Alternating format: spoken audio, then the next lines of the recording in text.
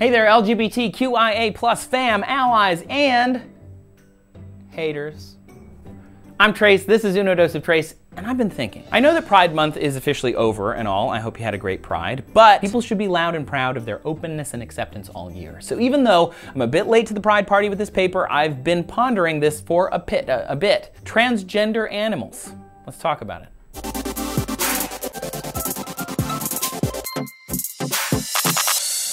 Really quick before we get into it, click the subscribe and the bell because YouTube has decided that clicking sub doesn't mean you actually want to see videos. You need to click the bell for that. True story, definitely do it. Before we get into trans animals though, I want to mention a few things. One, I have a bachelor's in science in psychology, which I got with departmental honors. And two, while getting that degree, I had a practicum and chose sexual health peer education. I'm not an expert, but I do have some experience researching and thinking about why we humans do the things we do apart from my personal feelings on the matter. So let's just get that out of the way. C, I think we should start this conversation by defining some terms. Sex and gender. According to Merriam-Webster's dictionary, sex is the sum of the structural, functional, and sometimes behavioral characteristics of organisms that distinguish males from females, i.e., sex is a physical thing. It's assigned to you at birth by a doctor who looks at your genitalia and documents your sex, usually based on that alone. It can also be indicated by chromosomes or genetics, especially in IVF situations, but importantly, biology is messy, and those halves don't always hold. Just because you have those things doesn't mean you feel that way. But we're not going to talk about that too much in this video. Now, same dictionary, gender. It's an adjective, behavioral, cultural, or psychological traits typically associated with one's sex, i.e., gender is a social thing. We in the United States tend to use the term interchangeably, gender and sex and gender, but they're not the same thing. I think we use gender to describe sex because people don't like using the word sex in polite conversation. They think it's dirty or vulgar, which I totally get. I grew up in the Midwest too. But again, they're not the same thing. Sex is physical, gender is socio-behavioral. So those of you who used to listen to my podcast, you might know that I love etymology, and the word sex comes from the Middle English and Latin and has always meant the categorization of male or female. But gender's etymology actually comes from describing language. Gendered language is a common occurrence in Romance languages, so people know who or what you're describing. In Spanish, for example, you would say él or ella, he or she, but you would also say profesor or profesora. Gender's definition since Middle English has been how we talk about sex. Gender didn't mean sex, but it did describe it, which means, like all language, it has changed, evolved, and updated to match society's needs. So in your head, I hope you have now taken sex and gender and separated them. Physical, socio-behavioral. Sidebar, gender in Romance languages is also fascinating and I highly encourage you to read up on it because the beach in Spanish, for example, is la playa, which is feminine for some reason, and teatro or theater is masculine for some reason. But why? I don't know.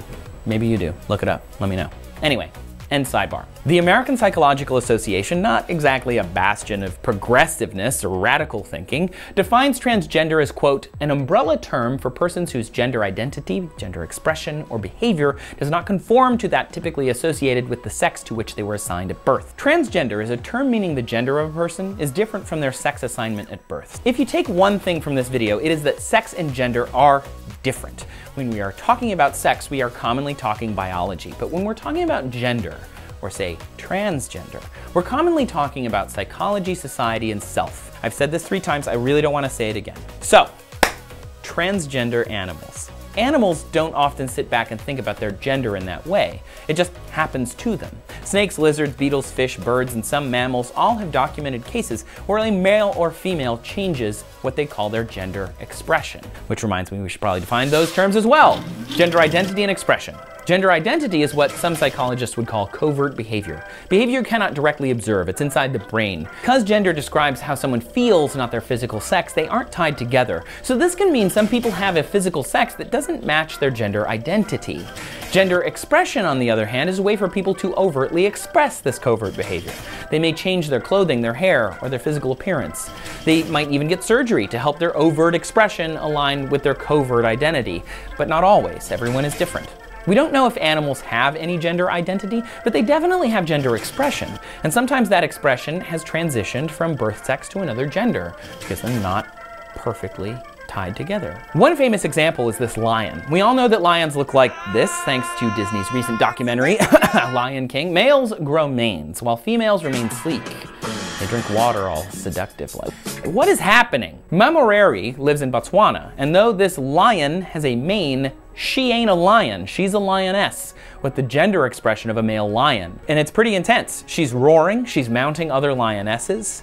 Yeah, a lion's mane is normally used to attract females, like homeless chic for some humans right now. So this gender expression doesn't actually match sex. It's rare and interesting in lion behavior, but not singular. It does happen. Why? No one actually knows, but they think it has to do with an excess of testosterone in her body. Researchers don't have a lot of information about gender-bending lions. What they do know is they behave a bit like lionesses and a bit like lions, mating and hunting like females, but roaring and scent marking like males. This lion was seen killing the cubs of a neighboring pride even after their neighbors stole a kill. Cub killing is definitely not a normal female behavior, more a male behavior, but not in this case. Clownfish are a common aquatic example of transgender animals, but they don't just change expression, they also are able to spawn and carry offspring because they change sex. All the little Nemos are actually male-presenting hermaphrodites. When the female of a school dies, the dominant male binge eats and becomes a female of the group, literally. She, note the pronoun change there, she has transitioned and chooses a partner from the school who becomes then the dominant male, and they go back to one to do the whole thing again. We would call that a transition, where a gender expression would change from male to female or female to male.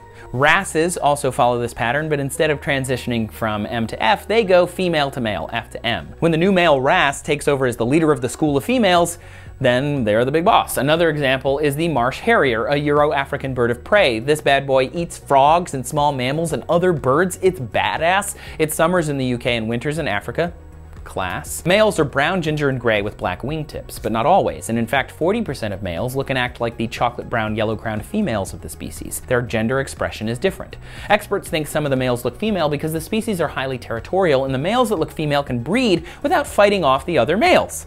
Gender expression for the win. Spotted hyenas are one of the most amazing animals in the gender expression community because they have pseudopenises. Yeah. The females have the pseudopenis, and it looks so convincing. Just looking at a spotted hyena cannot tell you their sex. Female hyenas can get erections and copulate and urinate. They can even birth through the pseudopenis. The pseudopenis ain't a dick though, it's a clitoris. See, even in humans, the clitoris and penis come from the same fetal tissue. It's called a homologous organ, but in this case, it's pretty extreme. The swollen clitoris looks a lot like a penis, and the labia, or folds of the vulva, form what look like testes. It's an extraordinary example of transitioned gender expression in the animal kingdom. There are a lot of animals that don't have sex and gender in full alignment 100% of the time, and others that transition from one gender expression or actual sex to another. Sometimes it's due to an environmental change, like the loss of a dominant mate, which triggers hormonal changes, and other times it's predetermined by evolution, but it exists and it's real and it's natural. But we humans, we aren't fish, we aren't birds, we aren't even lions. We're primates. We're more advanced, some would say.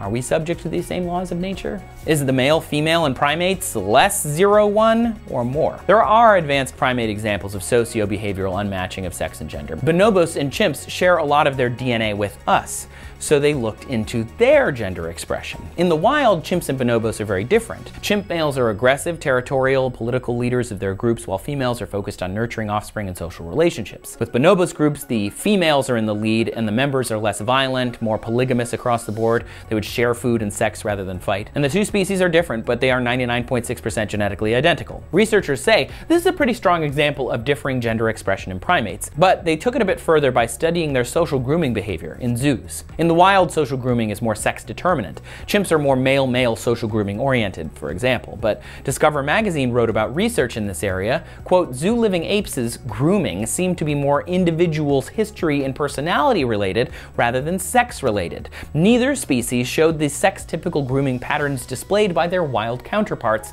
which is solid evidence that certain sex roles are at least partially environmentally determined in these species. To break that down, they're essentially saying they expressed their gender differently. It's not a one-to-one, but a fascinating story nonetheless, and shows that even animals have complex relationships with their own identities, expressions, and sexualities.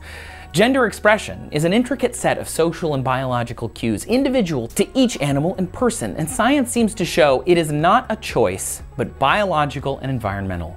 For example, identical twins are more likely than fraternal twins to be transgender together. And MRI scans of people who say their gender identity doesn't match their sex show the brain more closely resembles their identified sex than the one that they were assigned at birth. and this starts very young. Quick reminder, by the way, sex is assigned because no one checks your chromosomes and DNA when you're born. Doctors look at external genitalia and decide sex. Biology is complicated, and that is not a 100% successful strategy.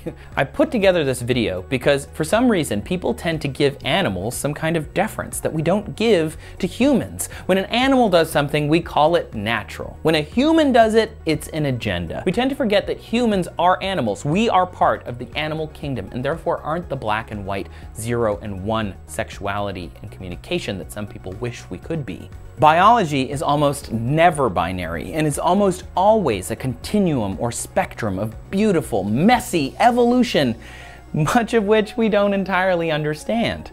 In 2014, 1 in 6 people knew a fellow human who was openly transgender. By 2016, it was 1 in 3, and that's huge. But it's not like there are more transgender people now, it's just that more people are stepping into the light. This is not unlike the openness movements of the 90s and the aughts with the lesbian, gay, and sometimes bisexual communities. Estimates of transgender individuals in the US population is something like 0.3%, or about 1 million people. The average American high school has 752 people, so that means there are 2 or 3 people in every school that see the T in LGBT and feel something. In 2019, the United Nations World Health Organization finally accepted a revised classification of diseases which removed gender identity disorder from its list of mental illnesses. Though, interesting sidebar, it added gaming disorder to the list. Maybe we'll have to make a video about that. LGBTQIA+ is an acronym to describe the complicated relationship humanity has with our own gender expression. Each letter encapsulates the millions of experiences that Americans and many more millions around the world have. And that's normal. Animals have this, humans have this, everyone has this. And biology and evolution is amazing. Thanks for watching. Make sure you subscribe. Let me know what you thought of the video in the comments. And I am Trace. I'll see you in the future.